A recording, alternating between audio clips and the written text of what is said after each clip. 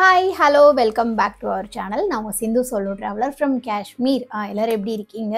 So எல்லாருமே நல்லா இருப்பீங்க, சேஃபாக இருப்பீங்க அப்படிங்கிற நம்பிக்கையில் இன்னைக்கு வீடியோக்குள்ளே போகலாம். காஷ்மீர்லேருந்து நான் உங்ககிட்ட பேசிக்கிட்டு இருக்கேன். அடிக்கடி கேட்குற 5 கொஸ்டின்ஸ் மட்டும் நான் செலக்ட் பண்ணி வச்சுருக்கேன். அந்த 5 கொஸ்டின்ஸ் என்னென்ன அப்படிங்கிறத ஷார்ட்டாக சொல்லிடுறேன். ஃபர்ஸ்ட் கொஸ்டின் வந்து காஷ்மீர் விசிட் பண்ணுறது சேஃபா இல்லையா, இது வந்து எல்லாருமே கேட்குற first question. And second question வந்து எதெல்லாம் பாப்புலர் அட்ராக்ஷன், எந்த பிளேஸ்லாம் மஸ்ட் விசிட் காஷ்மீரில் அப்படின்னு நிறைய பேர் கேட்டுருக்காங்க. அண்ட் மூணாவது விஷயம் வந்து best time to visit Kashmir. And நாலாவது கொஸ்டின்ஸ் வந்து ஆஃப் பீட் எக்ஸ்பீரியன்ஸ் என்னென்ன பண்ணலாம், அண்ட் ஸ்னோ வந்து எப்போல்லாம் இருக்கும் அப்படிங்கிறது நாலாவது கொஸ்டின்ஸாக அதிகமான பேர் கேட்டிருக்கீங்க. அஞ்சாவது கொஸ்டின்ஸ் ரொம்ப முக்கியமான கொஸ்டின்ஸ், பட்ஜெட் எவ்வளோ ஆகும், நாங்கள் 2 பேர் வந்தால் எவ்வளோ ஆகும், 5 பேர் வந்தால் எவ்வளோ ஆகும் அப்படின்னு சொல்லிட்டு நிறைய பேர் கேட்டிருக்கீங்க. ஸோ இந்த 5 முக்கியமான கொஸ்டின்ஸ் தான் வந்து நம்ம இன்னைக்கு வந்து பார்க்க போகிறோம். வீடியோ ஸ்கிப் பண்ணாமல் பாருங்கள், ரொம்ப யூஸ்ஃபுல்லாக இருக்கும். மோஸ்ட் ஆஃப் த பீப்புளுக்கு வந்து காஷ்மீர் வந்து ட்ரீம் பிளேஸ்னே சொல்லலாம். ஏன்னா எல்லாருமே வரணும், பட் எவ்வளோ இந்த டீட்டெயில்ஸ் எல்லாம் வந்து தெரிஞ்சால் பெட்டராக இருக்கும் அப்படின்னு சொல்லி யோசிச்சிருப்பீங்க. இந்த வீடியோ ஃபுல்லாகவே யூஸ்ஃபுல்லான விஷயங்கள் நிறையா இருக்குது, ஸ்கிப் பண்ணாமல் பாருங்கள். காஷ்மீர் போகணுன்னு நினைக்கிற உங்கள் ஃப்ரெண்ட்ஸ்க்கு வந்து இந்த வீடியோ மறந்துடாமல் ஷேர் பண்ணுங்கள். So this video sponsored by SST Tours. நம்ம ஓனர் ரன் பண்ற travel company in Kashmir, especially for south Indian people. கிட்டத்தட்ட 1000 பேருக்கு மேல வந்து நம்ம இந்த 2 வருஷத்துல வந்து நம்ம ஹோஸ்ட் பண்ணியிருக்கோம். எல்லாருக்குமே வந்து தெரிஞ்சிருக்கும் நான் வந்து ஒரு சோலோ டிராவலர். ஆனால் இப்பயும் நீங்க சோலோ டிராவலரா அப்படின்னு கேட்டிங்கன்னா கண்டிப்பா ஆமா தான். ஏன்னா இங்கே நான் வந்து தனியாக தான் இருக்கேன்.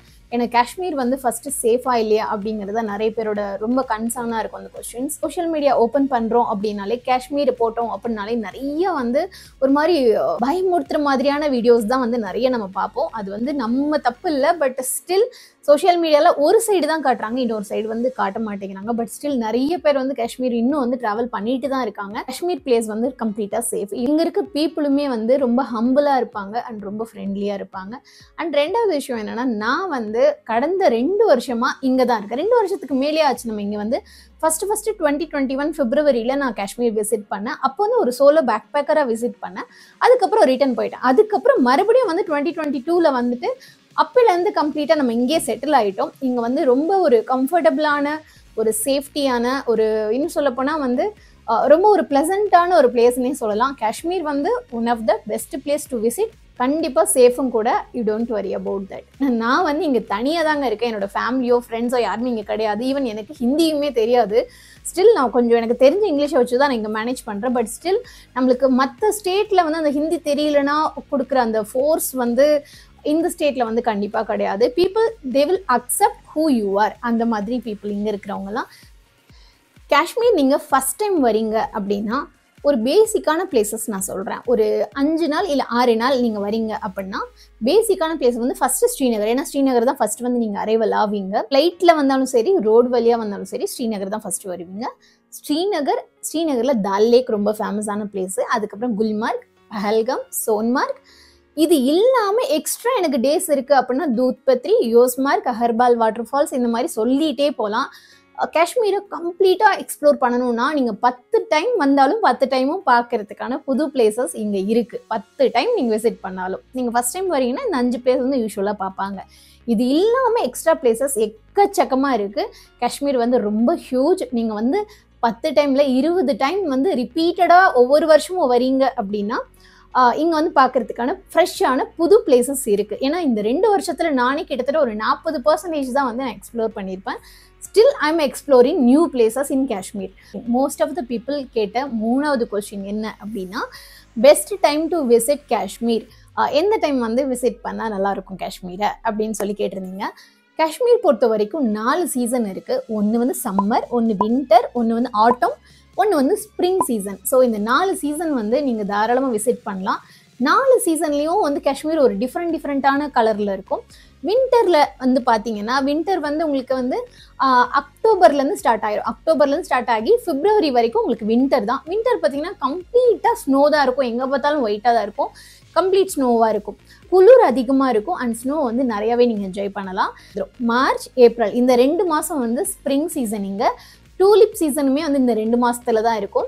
டூலிப் ஃப்ளவர், இந்த எல்லோ ஃப்ளவர்ஸ் நிறைய, அந்த மஸ்டர்ட் சீட்ஸ் ஃப்ளவர்ஸ் நிறையா இருக்கும். இந்த 2 மாதம் வந்தீங்கன்னா க்ரௌடுமே அதிகமாக இருக்கும். ஏன்னா வின்டரில் வந்து குழந்தைங்களும் பெரியவங்களும் வரமாட்டாங்க. ஆனால் இந்த ஸ்ப்ரிங் சீசனில் எல்லாருமே அந்த டைமில் தான் வருவாங்க. ஸோ காஸ்ட்டும் அதிகமாக இருக்கும், கூட்டமும் அதிகமாக இருக்கும். ஆனால் அதுதான் பெஸ்ட்டு சீசன்னு கூட சொல்லலாம். மார்ச், ஏப்ரல் வந்து உங்களுக்கு spring season. And May June இந்த 2 மாதம் வந்து சம்மர் சீசன். அதாவது எங்கே பார்த்தாலும் க்ரீனரியாக இருக்கும். ஸ்னோ பார்க்க முடியுமான்னு கேட்டிங்கன்னா மேபி மவுண்டைன் மேலே கொஞ்சமாக ஸ்னோ பார்க்கலாம். அதுக்காக நிறையாலாம் ஸ்னோ பார்க்க முடியாது. ரொம்ப வெயில் அடிக்காமல் இருந்துச்சு அப்படின்னா மவுண்டைன் மேலே கொஞ்சமாக ஸ்னோ பார்க்க முடியும். எங்கே அப்படின்னா சோன்மார்க்லையோ இல்லைன்னா குல்மார்க்லையோ கொஞ்சோண்டு ஸ்னோ பார்க்க முடியும். ரொம்ப ஸ்னோ வந்து எக்ஸ்பெக்ட் பண்ணிட்டு வராதிங்க. நீங்கள் ஜூலை ஆகஸ்ட்டில் வரீங்க அப்படின்னா, ஏன்னா நீங்கள் வரது கம்ப்ளீட்டாக சம்மரில் தான். ஜூலை ஆகஸ்ட் இந்த 2 மாதம் அமர்நாத் யாத்ரா காஷ்மீரில் நடக்கும். அந்த டைமில் நீங்கள் வரீங்க அப்படின்னா அது கொஞ்சம் ஹெக்டிக்கான ட்ராவலாக இருக்கும். பிகாஸ் பஹல்காம் அண்ட் சோன்மார்க் வந்து விசிட் பண்ணுறது நிறைய ரூல்ஸ் அண்ட் ரெகுலேஷன்ஸ் இருக்கும். நிறைய டைமில் ரோடை க்ளோஸ் பண்ணிவிடுவாங்க. கிட்டத்தட்ட 6 லட்சம் பேர் வந்து அமர்நாத் யாத்திரைக்கு வருவாங்க. ஸோ யாத்ரீஸ்க்கு தான் மோஸ்ட்லி ரோடு ஓப்பன் பண்ணி விடுவாங்க. டூரிஸ்ட்க்கு most of the time road க்ளோஸில் தான் இருக்கும். ஸோ நீங்கள் ஜூலை ஆகஸ்ட் வரீங்கன்னா பஹல்காம் சோன்மார்க்கை வந்து ஸ்கிப் பண்ணுறது நல்லது. அண்ட் இதை பற்றி நான் ஆல்ரெடி வீடியோ வந்து நான் போட்டிருக்கேன். அதை வந்து நான் டிஸ்கிரிப்ஷனில் டீட்டெயில் கொடுக்குறேன். கண்டிப்பாக அந்த வீடியோவை செக் பண்ணி பாருங்கள். செப்டம்பர் அக்டோபர் இந்த 2 மாதம் வந்தீங்கன்னா 100% நீங்கள் வால்நட் நிறைய பார்க்கலாம், ஆப்பிள் நிறைய பார்க்கலாம், சாஃப்ரான் நிறைய பார்க்கலாம், இந்த மாதிரி விஷயங்கள் பார்க்கலாம். பட் ஸ்னோ வந்து எக்ஸ்பெக்ட் பண்ணிட்டு வராதிங்க. பட் வெதர் வந்து ரொம்ப ப்ளசண்ட்டாக இருக்கும். பெரியவங்க குழந்தைங்கலாம் வந்து என்ஜாய் பண்ணுறதுக்கு வந்து அந்த டைம் வந்து ரொம்ப best time. Atom season and October வரைக்குமே ஆட்டம் சீசன் இருக்கும். ரொம்ப பியூட்டிஃபுல்லான சீசன். ஃபோட்டோகிராஃபிலாம் எனக்கு ரொம்ப பிடிக்கும் அப்படின்னு நினைக்கிறவங்க எல்லாருமே இந்த ஆட்டமில் வந்தீங்கன்னா செம்ம சூப்பராக என்ஜாய் பண்ணலாம். ஆப்வியஸ்லி ஸ்னோ வந்து மவுண்டைன் மேலே நீங்கள் பார்க்க முடியும், கீழெல்லாம் ஸ்னோ இருக்காது. பட் வந்து ரொம்ப பியூட்டிஃபுல்லாக இருக்கும் காஷ்மீர். ஸோ காஷ்மீரை வந்து இந்த 4 சீசனில் வந்து டிஃப்ரெண்ட்டான சீசன். ஸோ ஸ்னோ வந்து எப்போ பார்க்க முடியும் அப்படின்னா October, November, December, January, February and March, April வந்தீங்க அப்படின்னா மவுண்டைன் மேலே பார்க்கலாம். இந்த 7 மாதத்தை தவிர மற்ற 5 மாதம் ஸ்னோ வந்து ரொம்ப எக்ஸ்பெக்ட் பண்ணிட்டு வராதிங்க.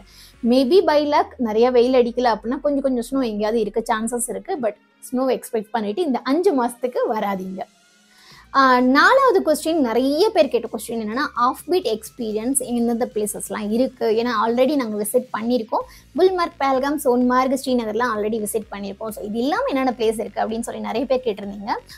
ஆப்வியஸ்லி காஷ்மீர் நான் ஃபஸ்ட்டு சொன்னது தான். நீங்கள் 10 டைம் ஒரு வருஷம் ஃபுல்லாக வந்தீங்கன்னா கூட ஒரு வருஷமாக எக்ஸ்ப்ளோர் பண்ணுறதுக்கு இங்கே பிளேஸ் இருக்குது.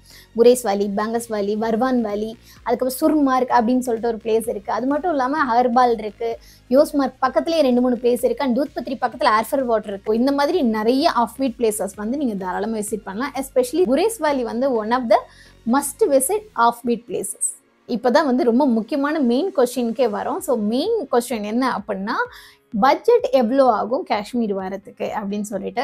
இந்த வீடியோ வந்து நான் ஆல்ரெடி லாஸ்ட் இயர் ஒரு வீடியோ போட்டிருக்கேன், டீட்டெயில்டாக போட்டிருக்கேன். பட் இருந்தாலும் இதை நான் இன்னொரு வீடியோ வந்து மேபி எடுக்கிறேன். பட் இருந்தாலும் உங்களுக்கு ஒரு ஷார்ட்டாக நான் ஒரு டிப் கொடுத்துட்றேன். பட்ஜெட் அப்படிங்கிறது வந்து இங்கே வந்து உங்களுக்கு 500 ரூபாயிலிருந்து 5000 ரூபாய் 50,000 ரூபாய் வரைக்குமே உங்களுக்கு ரூம் கிடைக்கும். உங்களோட கம்ஃபர்ட், அதாவது இந்த மாதிரி ரூமில் இருந்தால் தான் என்னால் வந்து கொஞ்சம் என்ஜாய் பண்ண முடியும், இல்லை இந்த ரூமை நான் அட்ஜஸ்ட் பண்ணிப்பேன், அதை பேஸ் பண்ணி உங்களோட கம்ஃபர்ட்டை பேஸ் பண்ணி மட்டும்தான் இந்த பட்ஜெட் வந்து கிடைக்கும். மினிமம் வந்து ஒரு கப்பல் வரீங்க, ஒரு நல்ல ஒரு 3 ஸ்டார் கேட்டகரியில் வந்து நல்ல food, stay, vehicle, side seeing இதெல்லாமே போகணும் அப்படின்னா ஒரு 50,000 60,000 ரூபாய் கிட்ட ஆகும். இல்லை நான் பட்ஜெட்டில் பண்ணோம் அப்படின்னா நீங்கள் 20,000 ரூபாய்லேருந்து 30,000 ரூபாய்க்கு கூட தாராளமாக பண்ணலாம். கப்பலுக்கு நான் சொல்கிறேன், நாட் 1 பர்சன், கப்பலுக்கு சொல்கிறேன். இதே நீங்கள் ஒருத்தர் வரீங்க அப்படின்னா அது கொஞ்சம் கஷ்டம் தான். ஏன்னா ஒருத்தர்னா ஃபுல் ரூம் ரெண்ட்டும் ஒருத்தர் தான் கொடுக்குற மாதிரி இருக்கும், ஃபுல் கேபு சார்ஜும் ஒருத்தர் தான் கொடுக்குற மாதிரி இருக்கும். இங்கே ஷேரிங் கேபு, கவர்மெண்ட் பஸ்ஸஸ்லாம் இருக்குது.